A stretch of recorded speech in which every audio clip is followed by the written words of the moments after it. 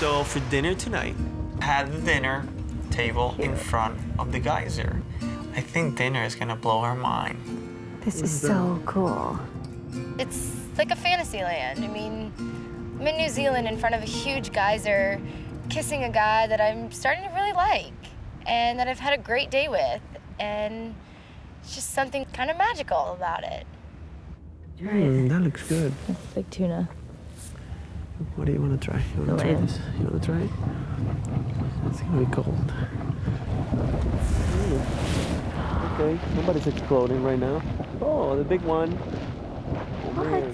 Look at that. That's so cool. Look at it all coming towards us. And it's raining. You know, here we are, finally, like, eating dinner, and it's a romantic moment, and one of the geysers goes off. The mist of water just flying at our faces is so unexpected and so unideal. My hair is just soaked, and our food is soaked, and everything around us is just wet. I feel nervous. I feel tons of pressure right now.